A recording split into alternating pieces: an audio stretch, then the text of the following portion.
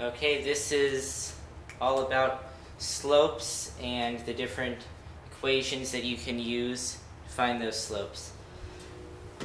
So this form over here is what's known as a slope-intercept form. It allows you to easily find the slope and the y-intercept. So say if we have y is negative 3x plus 6, we can immediately know that this is our intercept, because when x is 0, we get a positive 6. So if we take that on this graph, 1, 2, 3, 4, 5, 6, there's our y-intercept. We can find our slope, which is negative 3, just by this. However, this is the modifier for x, so negative 3, that is our slope. Just goes down 3, can go up 3 over here. So that's slope-intercept form. Over here is what's known as a standard form. You have ax plus by is c. So you have your modifier for your x, your modifier for your y, and then your constant, which is 12. This one will quickly give you the x and the y intercepts.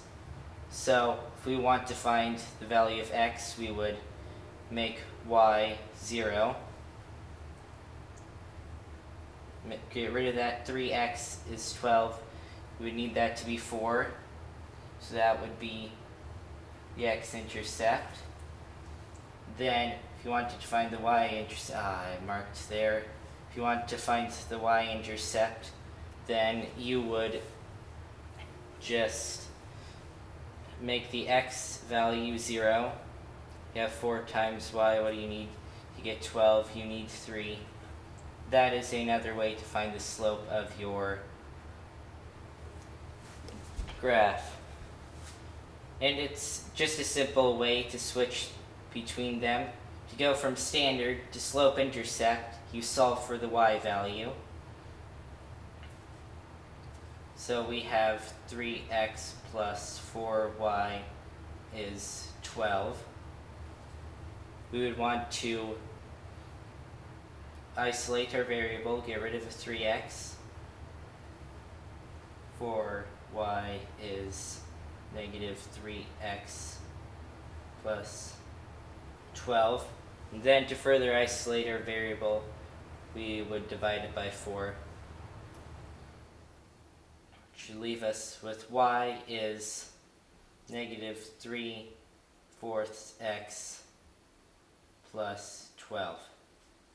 Then just to go from slope-intercept to standard, we would pretend that that we would solve for 6.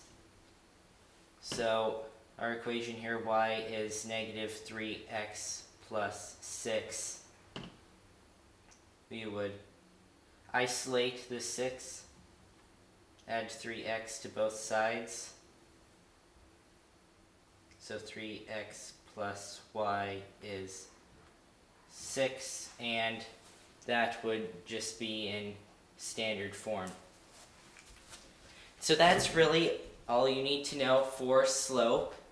It's just the slope-intercept form and the standard form, how to get between them, how to graph them.